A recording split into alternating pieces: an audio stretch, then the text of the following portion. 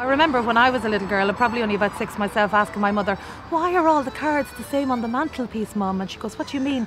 I said, every one of them has the same poem on them. And so everyone used to send us a Christmas card with a Christmas childhood on it. And I was probably only about 6 or 7 myself at the time.